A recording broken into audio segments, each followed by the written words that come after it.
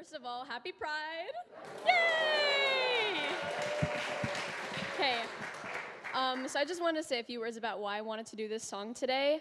Over spring break, I visited my family in Trinidad, and my aunt wanted me to go to church with her. And I was like, okay. And although the sermon preaching was not nearly as enrapturing as Jackie, I was doing okay. Everything was going fine. And then the pastor equated homosexuality to devil worshiping. And I had not been that up close to homophobia, and I knew that it had existed, and I knew that most people that I knew who were part of the queer community had experienced that, but I never had. And I just remember knowing that I was bisexual and trying to hold back tears and it not working. And so I spent the rest of the day just really upset about that because it had never happened like that before. And then my other aunt told me something the next day, and she said that you're not in control of what people say, but you're in control of if you listen and if you take that in.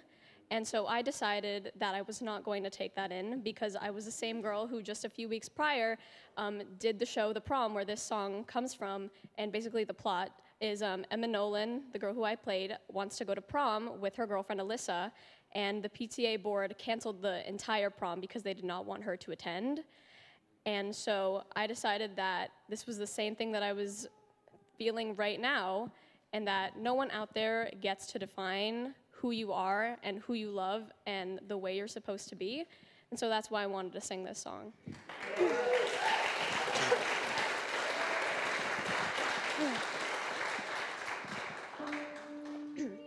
Right.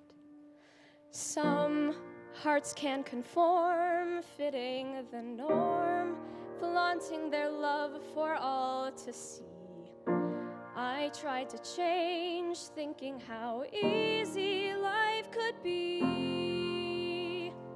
I just kept on failing. I guess that was a sign that there wasn't much hope for this unruly heart of mine.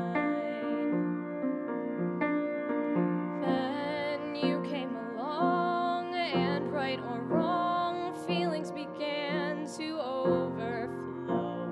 We had to hide, thinking